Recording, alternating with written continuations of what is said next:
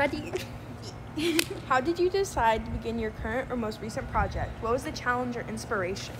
Okay, so originally there was just this idea about one of my characters that I use in like this D&D style game. I call it Carleon. I run it, but I have a character within it, and her name is Claire.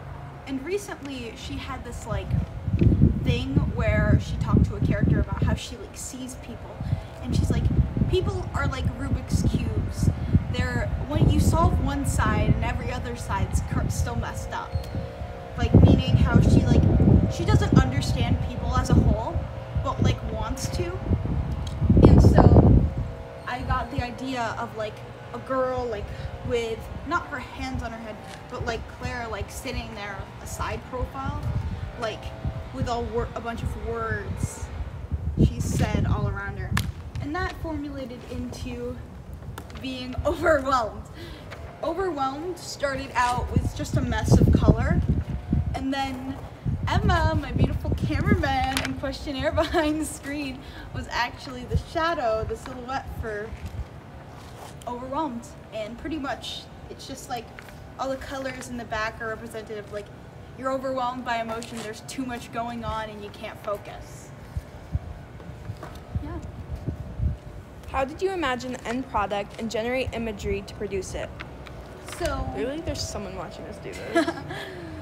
So what happened is I just kind of like decided that like key emotions that I wanted to do, like I definitely want to do anger, depression, fear, joy.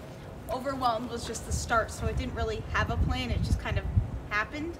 But then how I would generate the imagery is like colors that would like stand out to me representing like each emotion. Like yellow obviously can mean happiness, but it also can mean like fear or like embarrassment.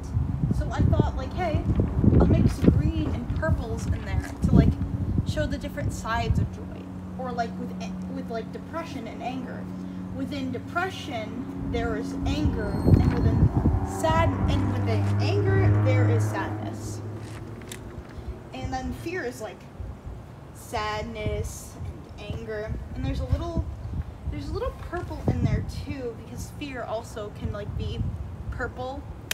And then how I generate the imagery is I would take pictures of people outside here, and I'd take pictures of their shadows, and that would be their silhouette. What revisions and refinements need to be done throughout the production of this artwork? Okay, fear, she was kind of yikes. I accidentally made the figure too like dark on the side, so I tried to like wash it out. As you can see, it didn't go well, but I think I could have done it better, but like for what it needed to be done, I did well. And then like with overwhelmed, you can see originally I did not plan to have these little lines outside of it, but I thought it added to it. So like you could see I was trying to like cover up like that black line being too outward.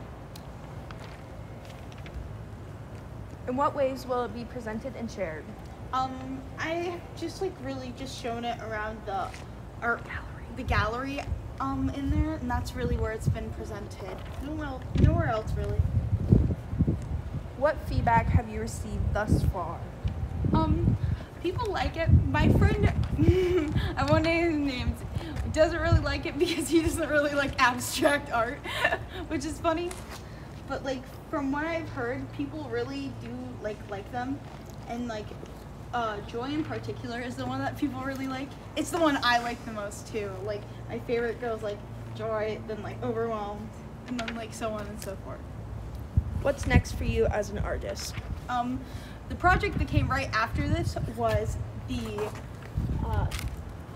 collage, and that has a video on it already.